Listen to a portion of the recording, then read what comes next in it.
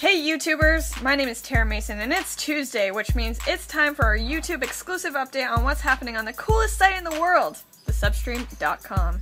We saw Wrath of the Titans and hated it, but still liked it a lot more than the first Titans movie, which was like all-time bad.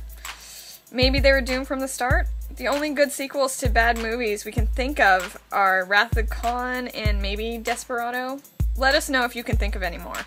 Our teens and tweens queen, Amanda, checked out Lily Collins' eyebrows in Tarsem Singh's Mirror Mirror.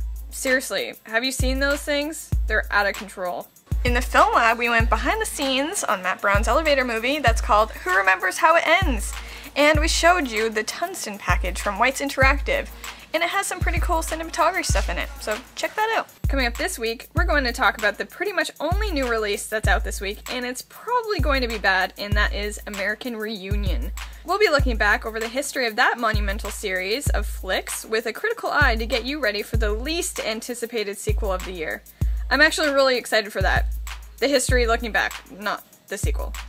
We also have a special look at TIFF Kids, starring our favorite critic in the making, Max Price, and Mammo's Matt Brown, who will also be helping us out with a preview of Action Fest. In Gear Guide, we have some real footage of Matt Brown's elevator movie, so you definitely do not want to miss that. Stay tuned for that plus more this week on the Substream. So, if you don't already know, our Twitter, our Facebook, and our forum are probably the coolest hangout spots on the interweb. So if you want to be cool, and you know you do, come hang out with us. Peer pressure at its finest. See you next week.